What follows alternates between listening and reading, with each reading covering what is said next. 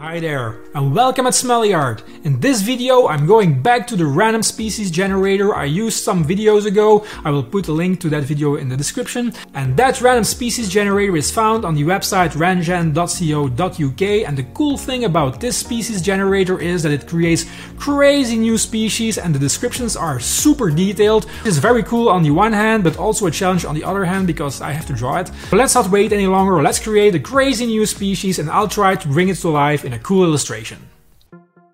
So this is the website randon.co.uk, which contains our random species generator. So with a simple click of a button it will create a whole new species. We will get a full description of it. So let's click the generate button and see what we're up to. Oh wow, our species is called the Pkunaka, a unique humanoid with a narrow head covered with bony ridges, a rigid neck, 4 dark grey feline eyes on the side of its head, a small slitted nostril, drooping ears and a feline muzzle. Wow, that's a mouthful. It has shoulders tipped with spikes, a muscular chest and a fat stomach. It has 6 medium-length raccoon arms that end in long fingered hands. It has a rattlesnake tail, medium-length large legs and sharp spikes for feet. Wow. The Pkunaka's body is covered in thin scales while its feet are covered in spikes. Most of its body is in dark grey with dark grey stripes, while the rest of its body is light grey. Wait, what? Let's just keep it simple, he's mostly grey tones with stripes. Here are some more fun facts for you. So the Pkunaka has an average height of 5 inches or 13 centimeters. He has a lifespan of 82 years approximately. He reaches maturity after 6 years and his breeding age is 5 years. He lays 26 eggs every 8 years and the population is plentiful, well that figures. The temperament varies and his diet is flowers and fruits. When we're talking about family life, the breeding pairs mate for life, females compete to attract males. The Pkunaka family group is large, has a strong bond and is led by the mother. They can see infrared light, they are masters of stealth, and they can be found in almost every region. And whoa, they can drink up to 13 liters of water at a time, and they have a very distinctive smell. Well, that sums up our Pkunaka. He might actually be a fun guy to be around. Well, not for a barbecue, because he's a vegan after all. And yeah, the smell. Maybe the smell is a problem. So let's draw this guy up and see what he looks like.